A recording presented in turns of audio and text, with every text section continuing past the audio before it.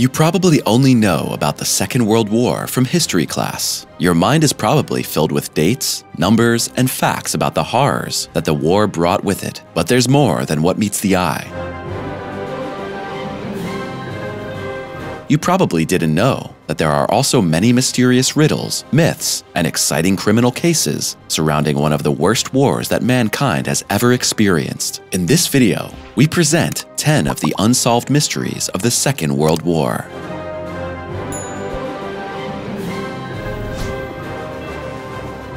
Who betrayed Anne Frank?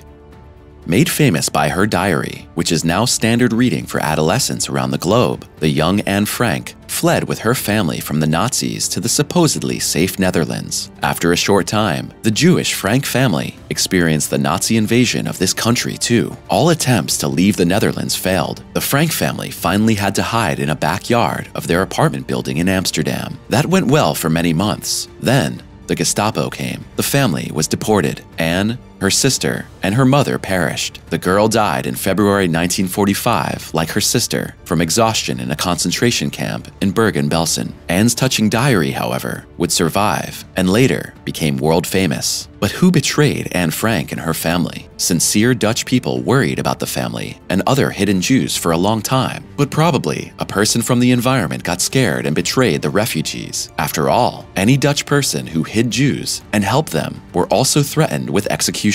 A group of historians, criminologists, and an ex-FBI agent meticulously investigated the question for years. Although suspicion initially fell on a Dutch neighbor, the investigators eventually found old letters and indications that a Jewish notary had betrayed the Franks and other families in order to protect his own family from winding up in a concentration camp. To date, however, this has not been proven, and the mystery remains. Who sold out the Frank family? Gold train to Valberik. The Valberik gold train is said to have been a Nazi armored special transport intended to bring Nazi treasure to a tunnel near the Polish town of Valberik. During World War II, the Nazi regime captured incredible amounts of cash, art treasures, jewelry, and other valuables. Some were stolen during military conflicts, but these precious items also came from the property of wealthy Jews who were deported or who left valuables behind when they fled the country. Official documents related to the Valberik gold train have never been found. The legend first emerged in the 1970s when eyewitnesses went in search of the alleged fortune left behind, for the train is said to have never reached its final destination. In 2015, 2 adventurers and researchers claimed to have found the train in a gorge in Poland. Today, the remains of Earth are covered and overgrown. However, excavations supervised by the Polish government have allegedly provided no clues. Remarkably, however, a large fire broke out in the area at this time, which aroused a good deal of suspicion. Some believe this fire was intentionally caused to hide the evidence. Whoever finds the estimated 300 tons of gold, works of art, and jewelry will find themselves at odds with heirs and governments in other countries. Since 2017, there has been a foundation dedicated to the search for the Valberik gold train, but adventurers, researchers, and financiers have so far been unsuccessful in their mission. Nazi looting. We have already mentioned in the previous post that the Nazis stole incredible amounts of gold, jewelry, and other valuables from the Jewish people and from the cities and countries they attacked. Adolf Hitler, himself an unsuccessful artist, is said to have frantically loved and hated art. He ordered all modern art objects to be destroyed in castles, churches, and museums, and only old-fashioned or Aryan art was allowed to be preserved. He hoarded the stolen art in several underground tunnels and hiding places. In the course of the Nazi looting, numerous paintings by great artists such as Rubens, Rembrandt, Raphael, and Goya disappeared. Since no exact lists exist to this day, experts and art connoisseurs could only estimate the values. A New York art house put the value of the paintings presumably stolen by the Nazis alone at $3.5 billion. In addition, there are countless valuables in gold, jewelry, and probably also cash, which are said to be deposited in unknown Swiss-numbered accounts today. But, like the gold train from Valberik, these rumors have never been proven to be true. Foo Fighter. During the Second World War, members of the Allied Air Force are said to have repeatedly seen UFOs or strange balls of light over the German airfields. Several white, yellow, or reddish lights, the size of fists to soccer balls, floated in the air. The Allies called the apparitions Foo Fighter and assumed that they were a Nazi secret weapon. Later, rumors of a Reichsflugzeug, driven mainly by ex-Nazis, began to circulate. Sometimes referred to as Hohenbu, the saucer-shaped aircraft and spacecraft are said to have been part of Hitler's secret UFO program. Some myths and conspiracy theories even claim that Hitler got into a Hohenbu shortly before the end of World War II, which flew back to where it once came from. Let's hope he stays there. Flight 19.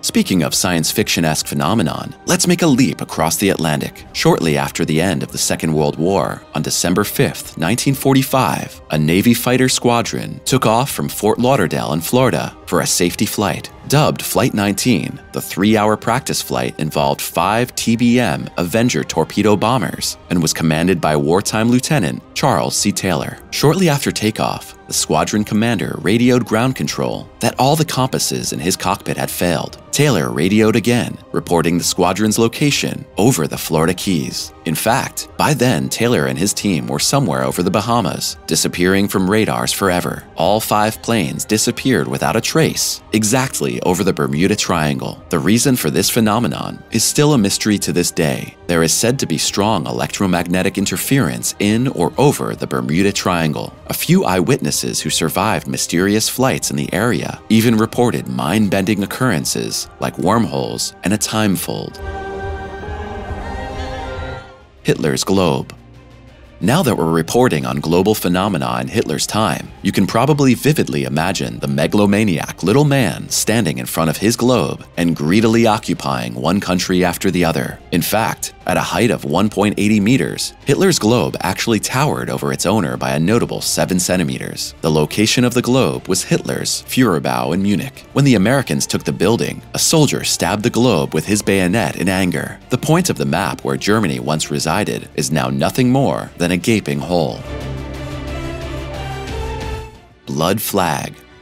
On November 9, 1923, Adolf Hitler and some allies attempted a putsch. There was an exchange of fire with the Bavarian police on Residenstrasse in front of the Feldherrnhalle in Munich, resulting in the deaths of 16 National Socialists, 4 state police officers, and an uninvolved passerby. Allegedly, the blood of the SA men who were shot in the process soaked a swastika flag, which later became a frenetically celebrated cult object of the Nazis. But Hitler first went to prison, wrote his book Mein Kampf, and then unfortunately returned to the political arena. After Hitler's return to power, the blood flag was used in ceremonies to consecrate new flags representing the National Socialist German Workers' Party. In 1944, the blood flag disappeared from the Brown House in Munich under circumstances that are still unclear to this day. Some claim it was destroyed in an air raid. Others claim it now belongs to a private collector and secret Nazi leader in northern Germany. We'll all hope it met the first fate. Battle of Los Angeles. The incident that went down in history as the Battle of Los Angeles is truly beyond curious. On the nights of February 24th to 25th in 1942, a major air alert suddenly went off in the Californian city. The entire urban area was blacked out, and gigantic searchlights scoured the sky for the enemy. From 3:16 a.m. to 4:14 a.m., the 37th Coast Artillery Brigade is said to have fired on the enemy. More than 1,400 rounds were fired, but later no traces of aircraft, launches, or similar traces of enemy forces could be found. Of course, an attack by the Japanese was expected only a month and a half after the attack on the US base of Pearl Harbor, but that turned out to be wrong. To this day, it is not clear what triggered the alarm, what the pilots shot at, and why no traces of the battle were seen later. When reporting on the incident in 1949, the United States Coast Artillery Association asserted that a meteorological balloon was sent aloft at 1 a.m. and concluded that this balloon initiated the first round of fire. Then, once people started firing tiring, war nerves made everyone imagine they saw all kinds of targets in the sky. Still, others claim that there was a military cover-up of a real Japanese air attack. Of course, it could always be aliens, but that one seems like the least likely. Regardless of the cause of the incident, the scuffle cost the lives of 3 civilians who were killed by friendly fire, while 3 other civilians died from heart attacks triggered by the fright of a potential attack. Why did Rudolf Hess fly to Scotland in the middle of the war? Top Nazi Rudolf Hess was one of Hitler's closest confidants and his deputy. In 1941, just before the German invasion of the Soviet Union, Hess flew to Scotland to enter into secret negotiations with the British Kingdom. Hess's plan was to negotiate a bilateral peace with Great Britain. The condition would be that the Nazis would be allowed to seize all of mainland Europe, while the British would be allowed to keep their foreign and overseas colonies. The British Secret Service was shocked, and Hess was imprisoned. Hess spent the rest of the war in British hands, locked away in various locations, including briefly the Tower of London and a military hospital, where he was even permitted guarded drives in the country. Hess was often visited by British intelligence officers hoping to pry his secret, and by psychiatrists seeking to understand the Nazi psyche, which in Hess's case proved to show major signs of mental illness. The psychiatrists hoped that they might better understand Hitler and Nazi fanaticism, if only they could understand Hess's mind. Hess remained imprisoned with the British until the Nuremberg trials. Later, he served life imprisonment in Berlin-Spandau. In 1987, he took his own life at the age of 93. To this day, it's rumored that Hitler knew nothing of Hess's plans, and that the odd Nazi might even have dreamed of overthrowing Hitler with the help of the British. What happened to the Amber Room? The Amber Room is the last great legend and a mysterious case from the Nazi era. The Amber Room was a ceremonial room located in the Catherine Palace of Tsarskoye Selo near St. Petersburg, whose walls were lined with pure amber, gold, and mirrors. It was created around 1700 by order of the Prussian king, Frederick I, and completed in 1712 in the Berlin Palace. Later, the king exchanged the room furnishings with the Russian Tsar Peter I for tall soldiers. The room went to St. Petersburg to the Tsar's palace. The Amber Room has been lost since 1945. Since then, there have been many claims, assumptions, and speculations about its whereabouts. Some people have even gone so far as to say that the Amber Room never really existed. Adventurers, scientists, art historians, the Allies, and the German state searched in vain for the room that the Nazis allegedly packed in around 100 crates and had taken away. The value of this magisterial room was suspected to have amounted to several million euros. All in all, it's pretty unbelievable and perhaps even a bit insane what kind of confusion, mysteries, and secrets occurred in the background of the Second World War. Even with all our modern technology today, it's shocking that so many of these mysteries remain unsolved. Perhaps we'll never know the truth, but assuredly, people will keep searching for many years to come. Finally, of course, we want to know how you like this video. Let us know which of these cases you already knew about, what was new to you, and how you feel about the art theft and other mysterious incidents of the Nazi era. We look forward to your contributions in the comments. Thanks for watching. Click on one of the pictures and watch another exciting video. If you liked the video, please give us a thumbs up. And to never miss new videos again, click subscribe, and we'll see you again soon.